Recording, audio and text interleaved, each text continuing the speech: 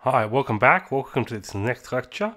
This is about the profit margin. So now we're getting into the actual ratios of ratio analysis for beginners. Okay, the profit margin. As an introduction, it's a profitability ratio used for sales and cost management and thus tests the overall performance of the business. It tells you how much profit is generated from the sales revenue, and the profit margin can be an indicator of pricing power, cost control, and also the strategic positioning of the business. As for the formula, it's a pretty simple one. It's just net income divided by sales revenue. And I'll keep this formula up all throughout the rest of the lecture. There we go. So where do we find the data inputs? Well, net income and sales revenue both come from the income statement. And the income statement is also known as a profit and loss statement. Net income is the bottom line of the income statement, and sales revenue is also known as the top line and near the top of the income statement. Okay, the result. A profit margin result is expressed as a percentage, for example, 19.2%. And a result of 19.2% would mean that 19.2% of sales revenue ended up as profit on the bottom line. Or in other words, 80.8% of revenue went to expenses. And I calculated 80.8 as just 100% minus 19.2%.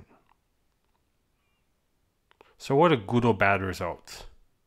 In general, you would want a higher result than a lower result. This would mean you would have higher sales or lower expenses and more profit from your business, which is generally what we're after. However, if you do have a lower result, then this can be made up with higher sales volume, higher turnover. In other words, it's a larger scale business, and this could be a strategic decision.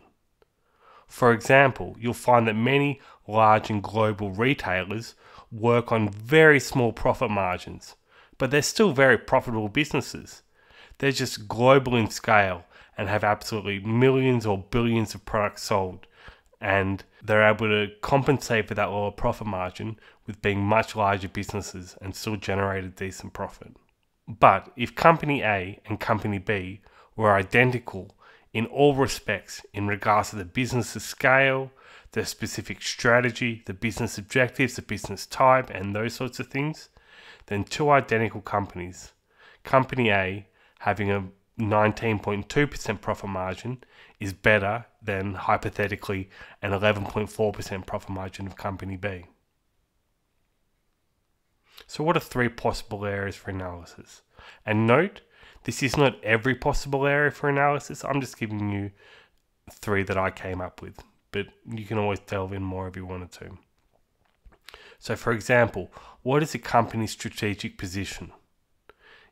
In other words, is the company a specialist boutique business, perhaps that uses a higher profit margin? Or is it a large-scale, high turnover business that can still be quite profitable even with a lower result? Secondly, how successful was management with cost control? After all, the profit margin is an indicator of how much of the sales revenue was consumed by expenses. So are expenses rising or falling in relation to sales revenue changes? And finally, does the business have pricing power? And by pricing power, I mean, is there anything unique about this particular business or its products that can allow it to charge more without losing sales? An example I could give here is Apple. With their Apple products, you may have noticed that I'm using Keynote, which is their presentation software. That's because I'm using a MacBook. Now, Apple has strong pricing power in that its products cost relatively more than its competitors. But many people, including myself, are happy to pay a little bit more just to have this Apple product. This is an example of Apple having pricing power. And that's the fundamentals of the profit margin. Thanks very much.